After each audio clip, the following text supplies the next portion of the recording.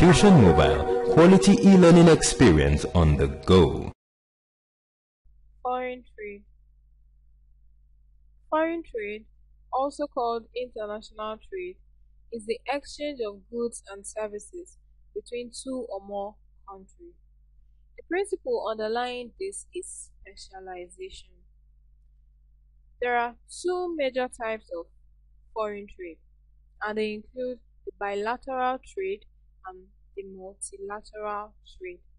The bilateral trade is the agreement in which two countries exchange goods and services, while the multilateral trade is a type of trade in which a country trades with many other countries. Reasons for foreign trade. Countries engage in international trade for various reasons, which includes uneven distribution of natural resources. Because natural resources are unevenly distributed, some countries are naturally blessed, while others have little or no natural resources. This necessitates international trade. We also have differences in climatic condition. We know that the climatic condition of the earth varies from one region to another. This variation gives rise to growth of different crops, therefore prompting the need for exchange. We also have differences in technology. Because the level of technology differs from one nation of the world to another, some countries with advanced technology can produce some industrial products at reduced cost and sell to the less developed countries. Another reason for foreign trade is the differences in skills. Inhabitants of a region may develop special skills in the production of a commodity such that it acquires special reputation for its skills. This can necessitate foreign trade. Because this particular region is known to be skilled in the production of this particular product, countries will want to patronize that product. Foreign trade also prompts expansion of markets for products. Foreign trade came into existence because of the need to widen the market for goods produced by a country. Another reason for foreign trade is the differences in taste. Your taste, what you like, might not be what I like. So this prompted, in order to balance that taste, this prompted foreign trade. This prompted the international trade. Then we also have the desire to improve the standard of living. In order to improve the standard of living, countries engage in international trade in order to boost the standard of living. We also have differences in the efficient use of natural resources.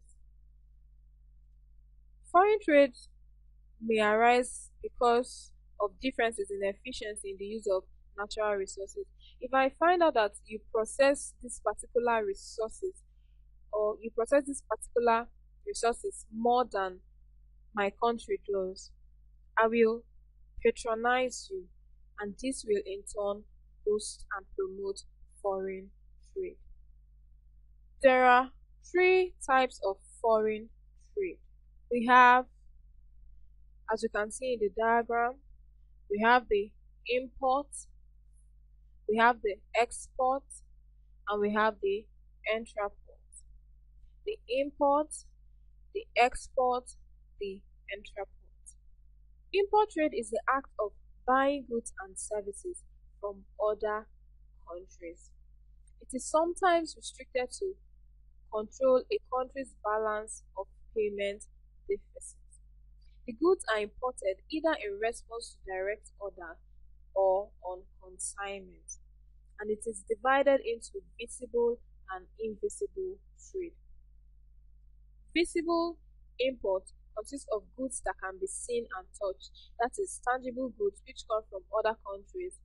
Nigeria's visible imports, for example, include automobiles, machineries, rice, and the rest, while invisible exports consist of services that cannot be seen or touched, rendered by countries. And examples of invisible imports include aviation, tourism, banking, and the rest. And this will appear in the balance of payments. We also have the intraport trade. The intraport is a form of foreign trade in which goods are shipped to one port and subsequently re-exported and shipped to another port. For example, I import a good and I export it back to another country. If custom duties had been paid on imported goods and are later re-exported, the duty can be claimed back. Therefore, intraport is the re-exporting of goods imported from other nations. Then, the export trade. The export trade is the act of selling goods and services to other countries. Some governments frequently attempt to encourage exporters by introducing export subsidy.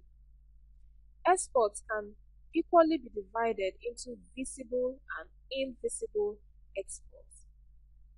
As we know, the visible exports, which are goods that can be seen and touched, consist of goods which are sold in overseas markets to other countries. In Nigeria, visible exports are cotton, palm oil, crude oil, textiles, cocoa, and a variety of them. While invisible exports consist of services rendered to other countries. Such services include banking, as we mentioned earlier, insurance, transport, and consultancy services. Barriers or problems with international trade. Barriers, by barriers we mean those problems that limit or those problems that limit international trade, or those problems that are associated with international trade. These problems include distance. We also have the barrier of difference in currency. Fluctuation in exchange rates may work against the volume of transactions as well as non-availability of foreign currency. Like in Nigeria now, we know that our currency has somehow so far depleted until further notice. So it will also affect our international trade. Then we also have the barrier of language, difference in language. Most countries experience translation problems, which result in loss of accurate meaning to words and terms. If I can't understand you, buying your goods there might be problem, it's a barrier. Also, understanding communications among countries becomes more difficult where the language is different. Engagement of interpreters will also involve extra cost. Another barrier is the difference in culture. This difference plays important role in slowing down the pace of international trade. For example, some parts of Nigeria, putting on trouser is a taboo for females, and whereby you want to import the trousers, it's the person importing it, the person buying this thing from another country might be double-minded about it, because he or she would also be considering the profit or the loss involved. In particular, the choice of symbols, signs, and trademarks are limited since the country may not understand them. Cultural taboos, as we've already stated, using the trouser as an example, inhibits trade. We also have the difference in legal system.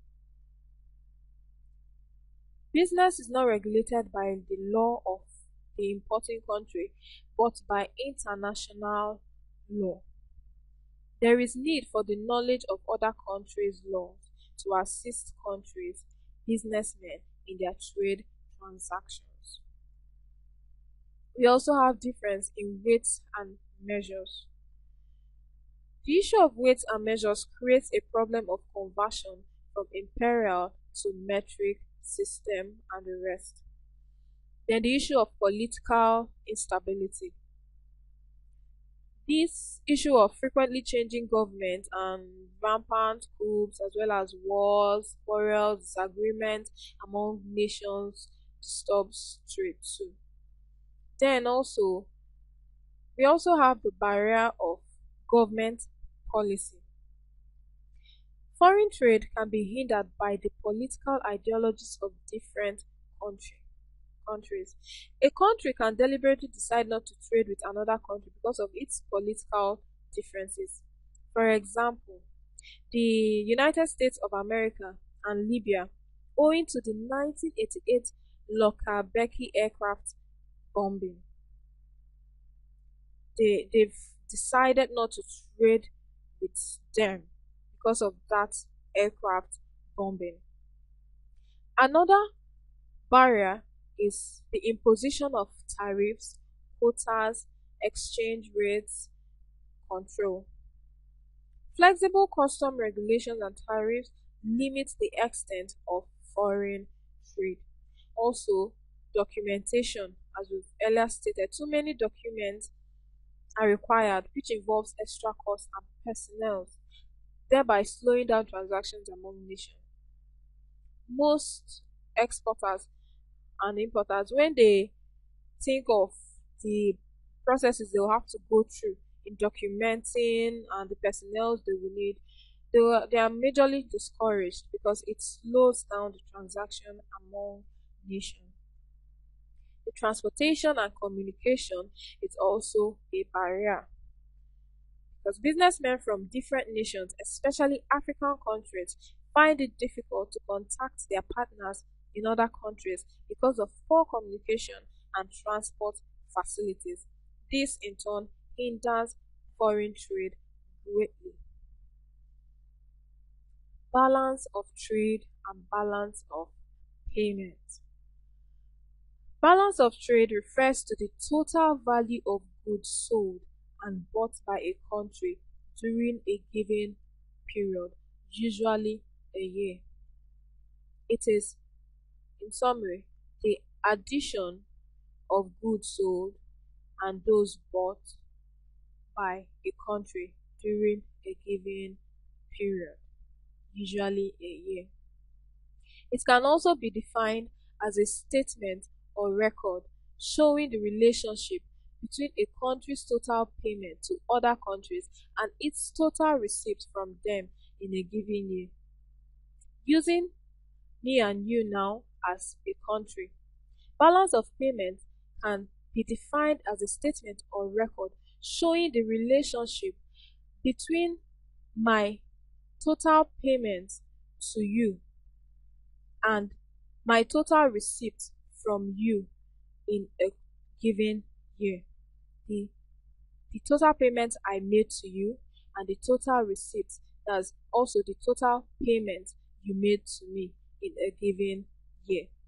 Components of balance of payment. These are those things that make up the balance of payment, and they include the current account, the capital account, the monetary movement account. These are the three accounts that make up the balance of payment. Current account is composed of receipts and payments for visible and invisible services. Invisible services, which include insurance, banking, transportation, tourism, and the rest, while visible goods include automobiles, crude oil, cocoa, and the rest. Capital market is the account that is made up of the inflow and outflow of capital, both long and short terms. It consists of the capital movement in form of investments, loans, and grants. Monetary movement account is the account that shows how the balance of both current and capital accounts are settled. It is the account that shows how the balance of both current and capital accounts are settled. Looking at this account, you can clearly see how the balance of both the current and capital accounts are settled. We have the favorable balance of payments and the unfavorable balance of payments. Favorable balance of payment occurs when the receipts from invisible and visible export trade is greater than payments to other countries on invisible and visible import trade. Using me and you now as an example, favorable balance of payment for me will occur when my receipt from invisible and visible export trade is greater than the payment I have made to you as a country on invisible and visible import trade. A credit balance can be used to increase investment abroad or to add to a country's gold reserve. Unfavorable balance of payment is used for a debit balance in the balance of payment. It means that the payment on visible and invisible import is greater than receipts on visible and invisible report. Unfavorable balance is just the opposite of favorable balance. Using me an example now, unfavorable balance for me occurs when the payments I have made to you as a country on visible and invisible import is greater than my receipts on visible and invisible export.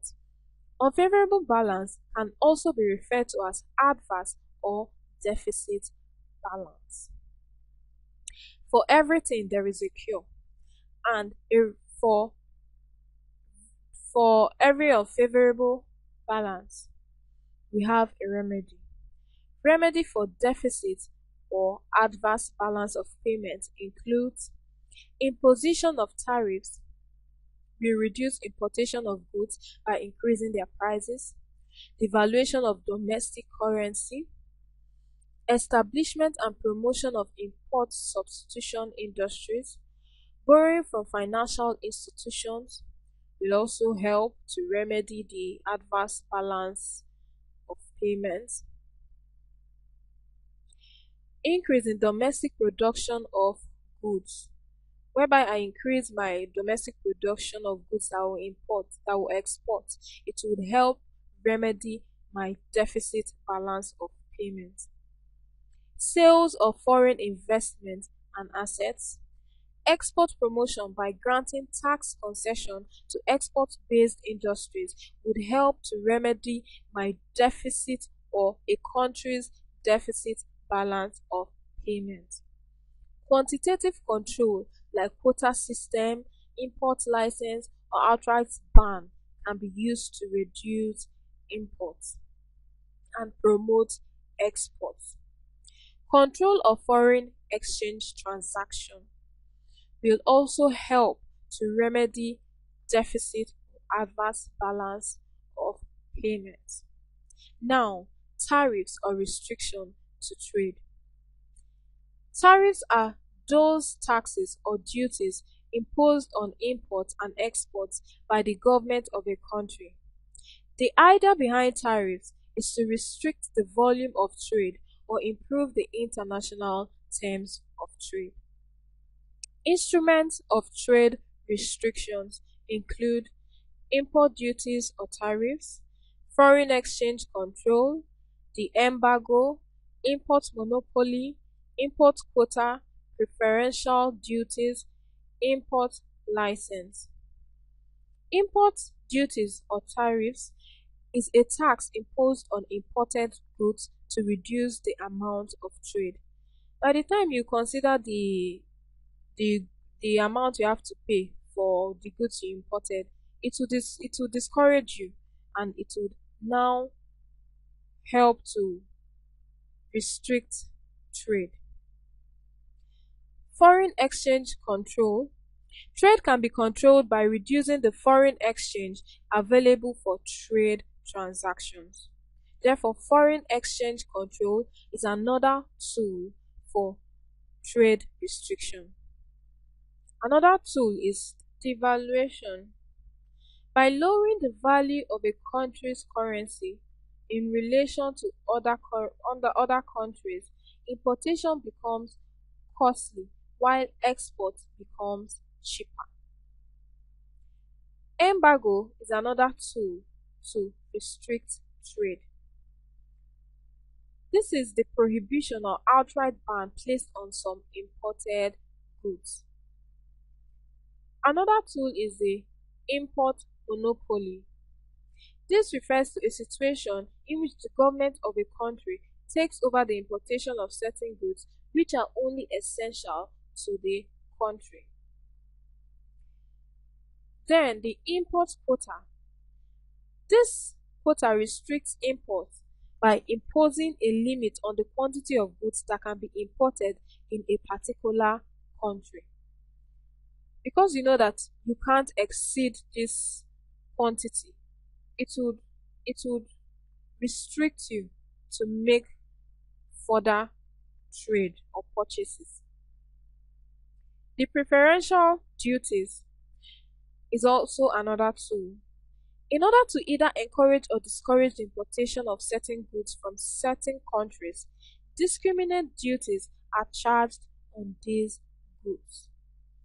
In order to, because I don't want you to import these goods, I would increase the charges on a particular good so that you as a person, you as a country, will not import these goods.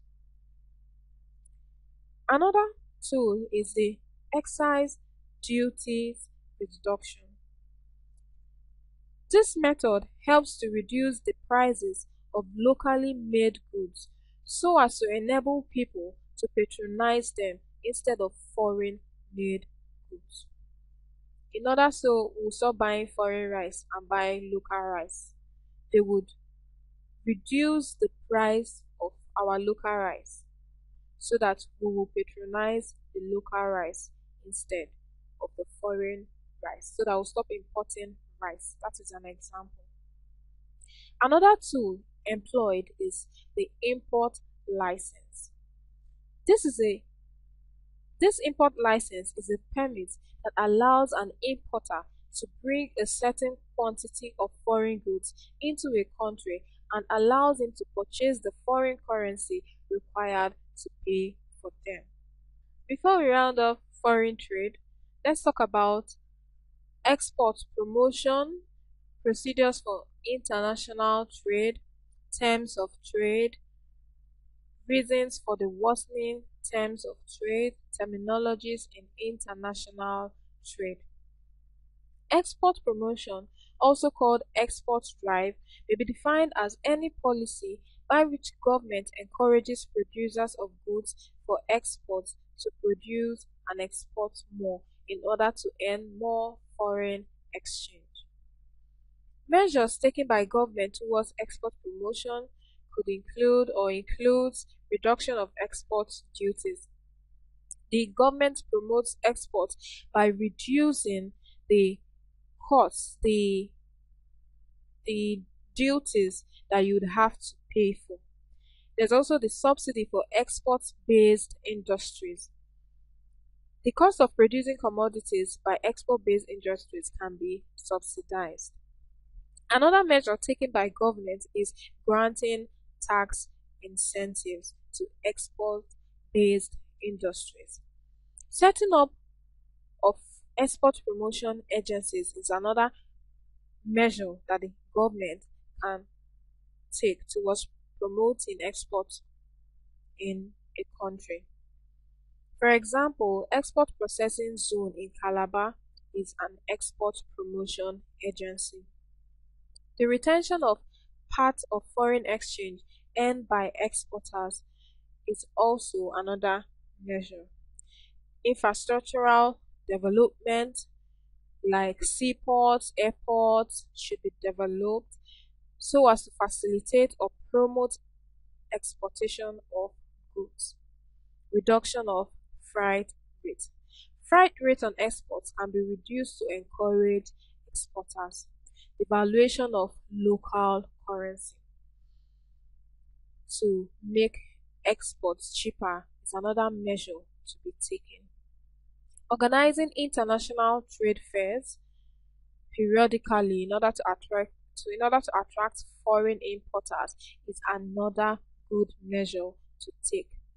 Credit facilities can be granted or offered to exporters in order to promote exports. Procedures for international trade to take effect. Procedures for international trade. For international trade to take effect, certain procedures must be followed. The step-by-step procedures includes the importer and exporter will be brought together through different means, for example, letter of inquiry. The next step is for the producer to send quotation to the buyer in response to the letter of inquiry. The quotation will show the description and features of the product. The third step is that after receiving the quotation, the importer will place an order with the manufacturer. The indent will show details of the goods, price, and date of delivery. The next step is to make arrangement for payment through any agreed means of payment, for example, the documentary credit, the telegraphic mail transfer, and other means. The fifth step is an arrangement for the goods to be shipped through a shipping company will be made. The shipping agent will get all the necessary documents like shipping notes, calling, forward notes, etc. The goods will be packed and well arranged in containers. The exporter will then prepare and send copies of bill of lading to the importer in advance. Other documents that will accompany the consignment will be prepared and sent. Then, when the goods arrive, that is the seventh step, the clearing agent will process and complete all necessary documents. The agent will check the manifest to ensure that the goods are on board. The custom will assess the consignment and compute the duties to be paid. The final step is that the goods will be taken to the warehouse after all necessary documentation have been completed. Another topic that we'll look at before we round up is the terms of trade. Terms of trade may be defined as the rate at which a country's exports exchange for its imports. The rate at which a country's exports exchange for its imports. It is expressed as a relationship between the prices a country receives for its exports and the prices it pays for imports. In other words, terms of trade is the price ratio between exports and imports. Terms of trade is usually measured by the mathematical formula. Terms of trade equals index of export price over index of import price times 100 over 1. That is, terms of trade equals index of export price divided by index of import price multiplied by 100%. A country's terms of trade are said to improve when this ratio increases and to worsen when it decreases. The terms of trade are favorable if the average price of exports is higher than the average price of imports. Exports become relatively more expensive than imports. The index of terms of trade would therefore be more than 100. If the prices of exports rise in relation to the prices of imports, the terms of trade will improve, since a given quantity of exports will pay for more imports. Favorable terms of trade leads to a rise in the real nation income. The terms of trade are unfavorable if the average import price is higher than the average export price, which results in more expensive imports than exports, and this situation worsens terms of trade. When terms of trade are unfavorable, the index will be less than 100, and this reduces the real national income. Terms of trade in West Africa. Terms of trade in West African countries have been witnessing an unfavorable or worsening trend because the prices of their imports have been increasing relative to prices of exports. And the reasons for the worsening terms of trade include the fall in the demand for certain primary products of West African countries.